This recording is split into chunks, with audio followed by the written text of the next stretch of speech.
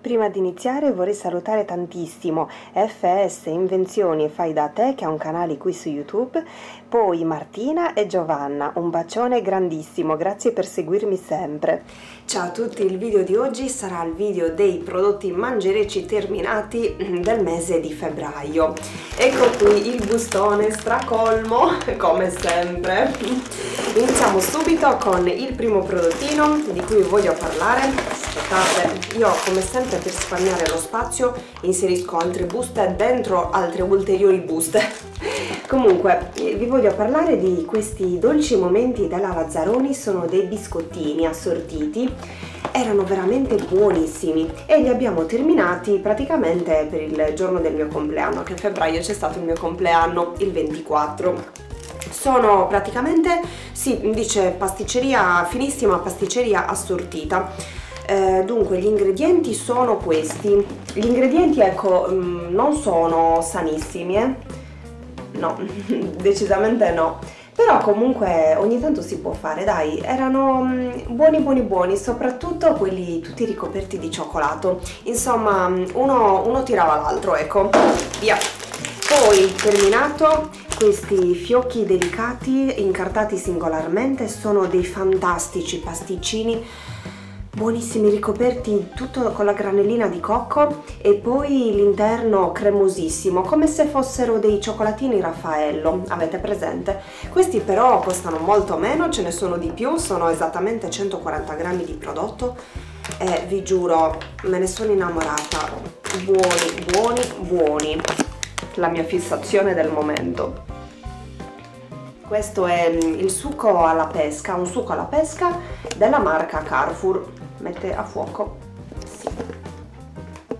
Poi queste caramelline Dufour sono senza coloranti, hanno il 22% di succo di frutta Big Fruit e sono le gelée, quindi le caramelline morbide ricoperte di tante granelline di zucchero, al limone, mora, fragola e pesca. Io andavo matta per quelle alla mora quando ero piccola e adesso le ho riscoperte una dietro l'altra. Praticamente dopo che ho aperto la confezione ho iniziato a fare l'estrazione e a sottrarre dalla busta tutte quelle alla mora. Le ho mangiate tutte io. Poi sempre all'Eurospin ho trovato e ho provato questi tortini con carote e mandorle della marca appunto Dolciando, che si trova all'Eurospin. Sono veramente buonissimi questi tortini, praticamente sono i dupe delle Camille della Mulino Bianco, molto buone devo dire, sì, ricche di fibre. Poi sempre all'Eurospin queste punte di asparagi Orto Self si chiamano. Un'unica cosa, allora erano buone, sono 300 grammi di prodotto, sono gli asparagi surgelati. L'unica cosa è che non mi sono piaciuti come quando ho aperto il pacco, avevano proprio odore di cimitero, ecco. E quindi, boh, non lo so, rispetto a quegli altri del Pan Panorama, se vi ricordate ormai vi ho fatto la testa a pallone con quelle punte di asparago, rispetto a quelli sì, però il gusto era buono ugualmente. Poi terminato queste Pringles Loud alla pizza margherita, al gusto pizza. Erano fantastiche queste, una novità. Gli ingredienti non sono sanissimi, come potete già intuire e già aspettarvi, però ogni tanto anche qui si può fare ed erano veramente deliziose. Poi i biscotti 800, ragazzi, non potete capire, li ho trovati anche qui, li ho trovati al Carrefour e sono rimasta così senza parole. Ho detto no, ne ho preso 3 confezioni, troppo buoni, galbusera, e sono appunto quei biscottini che hanno proprio il gusto della frolla all'antica, nel senso che hanno proprio il sapore di biscottino fatto in casa. 250 grammi di prodotto, sono 6 monoporzioni, quindi sono 6 proprio confezioncine e all'interno ci sono, mi pare, 8 biscotti se non erro. Poi ho terminato questa 100% spremuta di mele, non da concentrato, della Buona. è sempre all'Eurospin. Ormai tutti i prodotti che vi sto mostrando sono quasi tutti dell'Eurospin, veramente deliziosa. Io questa l'ho acquistata anche all'ananas, però non ho ancora avuto modo di provarla, ma questa ha proprio il sapore, il gusto forte delle mele fresche appena raccolte, ecco, troppo buona. Poi lo strutto, questo è Italiana Golosità. Un altro prodotto che mi sta facendo letteralmente impazzire sono queste trecce della Dolciando sempre, e sono i dupe delle treccine, delle nastrine della Mulino Bianco con granella di zucchero, ma queste sono molto più grandi, sono innanzitutto 10 mi pare nella confezione, sì, sono 10, quindi sono molto di più, costano meno, e poi sono fantastiche, riscaldate quei 40 secondi, 50 secondi nel fornettino elettrico, quindi non nel microonde, attenzione, nel fornettino. Diventano morbide, rilasciano questo buon sapore di briochina appena fatta, ecco. Veramente deliziose, ve le straconsiglio. E quindi anche questa è la mia fissazione del momento. Poi ho terminato i pan gris classici, li ho provati anche integrali e devo dire che mi sono piaciuti molto di più, però anche quelli classici ovviamente sono comunque buoni. Poi terminato questo Ciao, sono praticamente delle sfogliette di pane sardo, sono degli snack al gusto paprika, e anche questo sempre dell'Eurospin, ok? Ormai, e qui ci sono tutti gli ingredienti. Allora, semola rimacinata di grano duro, olio di girasole, aroma naturale, paprika, sale e lievito, insomma semplice. Sono un po' più grassi rispetto magari alle patatine, non lo so, li sento un po' più pesantucci, però quando si ha voglia di Ciao si deve mangiare questo. Poi ho provato sempre all'Eurospin, ormai sto diventando un disco rotto, sempre, non ve lo dico più, sempre all'Eurospin, lo capirete. Buon gustaia, la buon gustaia sono delle patatine al gusto cacio e pepe. Ragazzi, quante erano buone queste patatine, con aroma naturale, veramente deliziose. Non mi aspettavo fossero così buone. Non hanno niente da invidiare alle grandi marche. Sono, sì, patate fritte al gusto cacio e pepe e hanno proprio l'aroma buonissimo del formaggio e il pepe si sente relativamente, insomma non disturba, non è che ti pizzica la bocca, ecco. Ho terminato purtroppo la pasta pura di pistacchio, questa che mi ha spedito la mia amica Marisa. Come farò senza questo nettare degli dei? Peccato. Olè, il lancio del barattolo, il lancio del pistacchio. Poi gli scricchi sono questi grissini, una novità dell'Amorato, pane idee, al mais, fiocchi d'avena e soia. Non mi hanno fatto impazzire. Sono grissini croccanti, ricchi di gusto, non mi sono piaciuti tanto. Diciamo che prediligo molto di più altri tipi di grissini, ma decisamente, sì. Queste sono le mini gallette, amo essere biologico fior di natura, mini gallette biologiche senza glutine, a basso contenuto di grassi. Sono veramente piccole e mi piacciono tantissimo, tra il morbido e il croccante, buone, sì. Poi, quanto erano buoni questi? Questi quadrotti di wafer della marca Carrefour, Brechi, sono alla nocciola, sì. Ormai sto comprando soltanto quelle allevate a terra, mi trovo molto meglio, e poi io prendo quasi sempre quelle grandi. Non lo so, ve l'ho già detto, mi sembra che facciano uscire meglio i dolci, che li facciano lievitare di più, li facciano diventare più grandi, ecco. Poi questi sono grissini al sesamo, oddio, non si capisce più niente, però fidatevi di me. E poi guardate la figura, ecco, sì, si vedono i granellini di sesamo. Purtroppo non si capisce più niente, qua la confezione è andata perduta. E quindi erano veramente fantastici. Ecco, meno male, almeno gli ingredienti si sono salvati. Provateli questi, perché a chi piace il sesamo, ecco, sono l'ideale secondo me. Poi i ghirigò, questi sono della marca Dolciando, sono senza olio di palma, il dupe è praticamente dei tegolini, sono molto più buoni, sono fantastici questi ghirigò. anche di questi me ne sono innamorata. Poi io andavo matta per i tegolini, cioè vado tuttora matta per i tegolini, e quindi anche questi mi fanno impazzire. Qui gli ingredienti, insomma, anche sì, non si legge più niente nemmeno qua. Devo imparare a tagliare le confezioni con le forbici, a tenerle un pochino più decenti da presentare a voi. Poi, terminato, ecco, questa è una novità, sono i fiori di salmone, sì, in fragrante pastella, è una novità appunto, perfetti al forno. Questi veramente in 25 minuti hanno cotto benissimo nel forno e hanno cotto, devo dire, proprio nel tempo indicato qua nella confezione, ed erano fantastici, molto digeribili. La panatura sopra era veramente gustosa, e poi appunto non ti rimaneva nello stomaco. Sapete, molte volte le panature restano troppo indigeste, troppo grosse magari, e quindi non riesci ce le mangi perché magari è buona, però poi dopo ti rimane un pochino qua nello stomaco. Invece questo ve lo straconsiglio, un ottimo prodotto, sì sì sì. Poi ho terminato queste verdure grigliate, dice grigliati davvero, 250 grammi di prodotto, erano pronte da gustare, senza conservanti, 100% appunto prodotti naturali vegetali. Verdure grigliate, queste praticamente erano le zucchine, però esistono anche altri tipi, vedete, ci sono le patate. Che cosa sono le patate?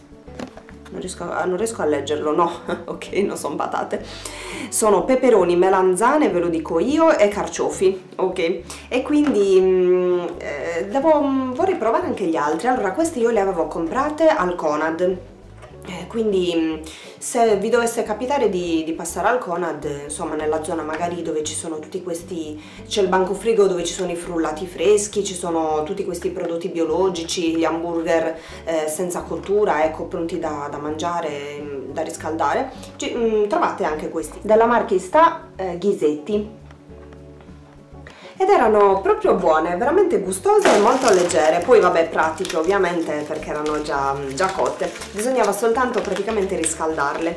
Poi ravioloni, questi sono ravioloni al gorgonzola DOP della marca Tremolini, le nostre stelle, ma quanto erano buoni. La confezione praticamente, insomma ce n'erano nella confezione 250 grammi di prodotto, ma erano veramente grossi e questi io li ho conditi con i funghi e un pochino di stracchino, ma alla fine del mondo, ragazzi, buoni buoni buoni, veramente tantissimo. Poi altre trecce, vedete quanto mi sono piaciute, insomma la cura delle treccine ho fatto. Poi ho terminato le crostatine, queste della marca Dolciando, fantastiche, anche queste mi hanno fatto impazzire in questo periodo. Poi questa è la sfoglia tonda, sì, della marca Tremolini, e questa io l'ho utilizzata per fare una torta salata buonissima ai carciofi, e sto pensando di proporla anche a voi, quindi di fare una videoricetta ovviamente di questa tortina salata ai carciofi, perché a casa ci è piaciuta da matti, buona buona buona. Poi ho terminato questi multigrain, queste sono delle barrettine ai frutti rossi, vedete, sono barrette ai cereali e mirtilli rossi, e sempre Tremolini. Via! Poi questi sono i fusilli bucati corti e le specialità della Barilla. Poi questi invece sono i cassulli primavera, ed è una specialità tipica di Carloforte. Ormai da quando sono stata a Carloforte ho scovato questi cassulli che praticamente sono dei gnocchietti sardi, però di forma un po' più cicciottosa. Da quando li ho provati e li ho trovati qui sotto casa, insomma li acquisto quasi sempre. Poi questi primavera sono buonissimi, sono molto più buoni di quelli classici, hanno praticamente la farina di spinaci, il pomodoro granulare e poi insomma la semola di grano duro. Ottimi ottimi ottimi, veramente. Poi questo trancino è un residuo dei regali dei miei amici. Vedete, sono dei trancini della Coop, infatti qui non c'è la Coop, quindi è un regalo che mi era stato fatto e li ho terminati da poco. Aiuto, la confezione poverina. Sono trancini in latte, cacao e cocco. Oddio quanto erano buoni. Vi lascerò la foto per farvi vedere l'interno, perché era veramente così come dimostra l'immagine rappresentativa. E li ho divorati quasi tutti io a colazione, peccato che qui non ci sia la Coop. Insomma, io a colazione mangio veramente di tutto. È sparito il sole, spero che mi vediate comunque bene.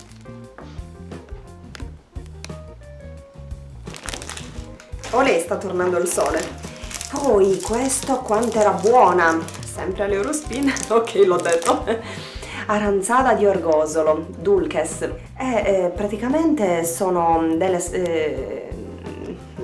delle barrettine, chiamiamole barrettine, ecco, in modo molto profano, delle barrettine con scorzette d'arancia, scorzette d'arancia, miele e mandorle. Ok Marta, ce l'hai fatta? E dice appunto dal cuore della Sardegna.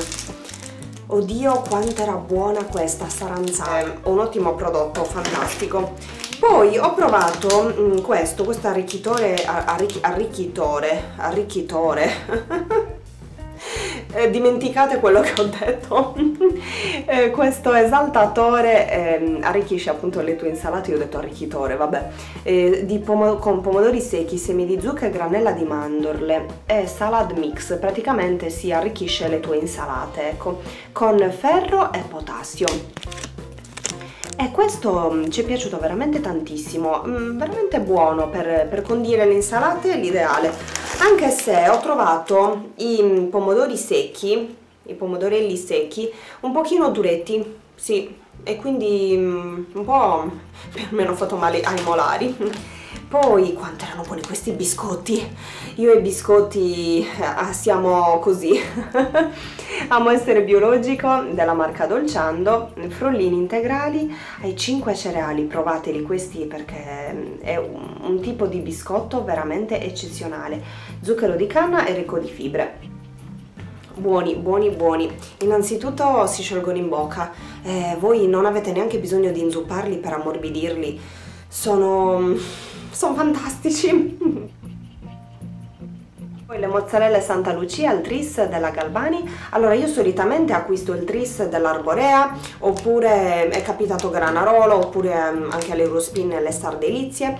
Questo ero veramente da secoli senza provarlo, però rimango sempre dell'idea che comunque sono più buone quelle che compro solitamente. Però in quel momento mi trovavo in un market e non c'erano questi due tipi di mozzarella che prendo sempre, allora mi sono dovuta adattare. Buona comunque ovviamente, perché insomma la Santa Lucia si sa che è buona, però non ne vado matta, ecco, di questo tipo di mozzarella.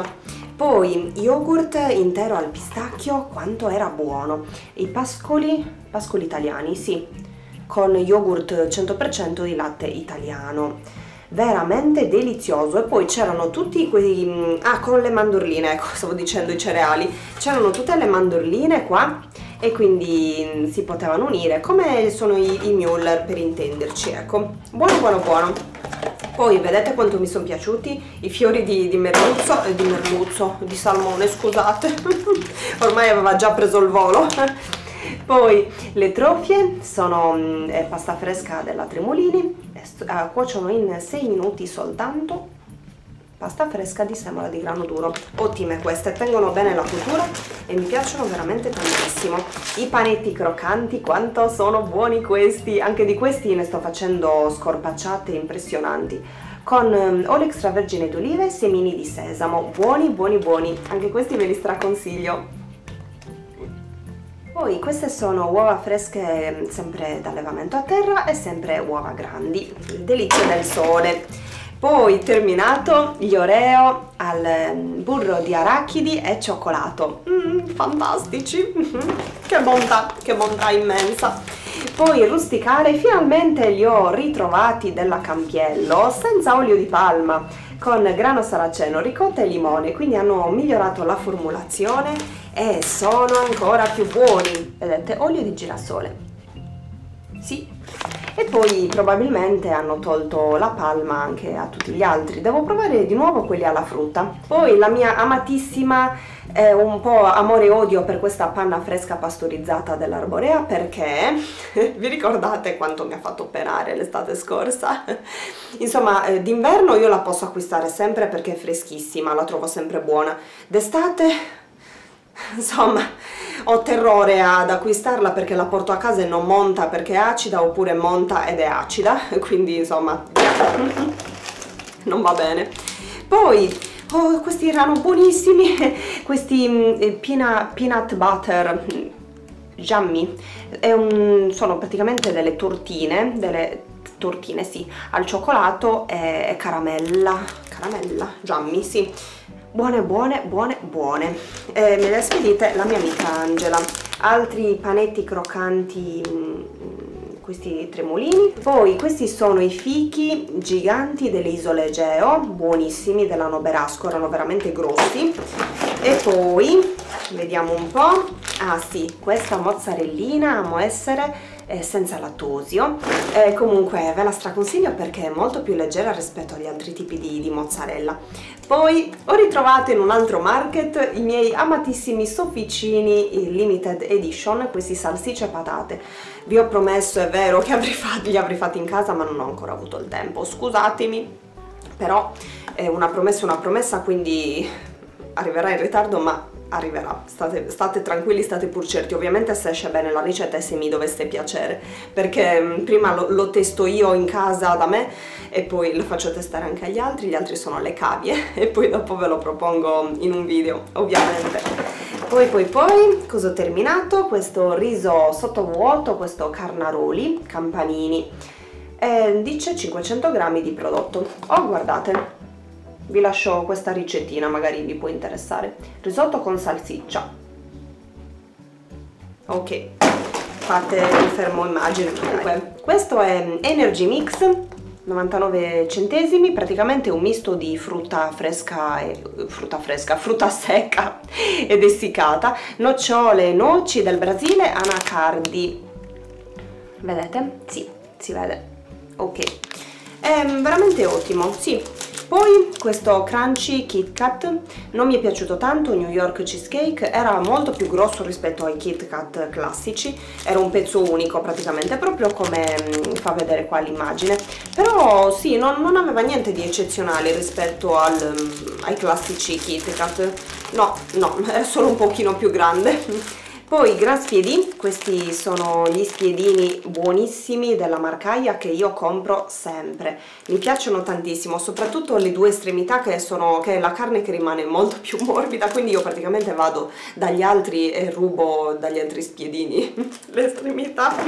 Ok, qua è rimasta la carta della caramellina alla mora. Quindi spero tanto che il video vi sia piaciuto, spero di avervi mostrato qualcosina che magari, non so, vi ha incuriosito e quindi potete andare ad acquistarla anche voi. Vi mando un grandissimo bacione e vi rimando ai prossimi video. Ciao!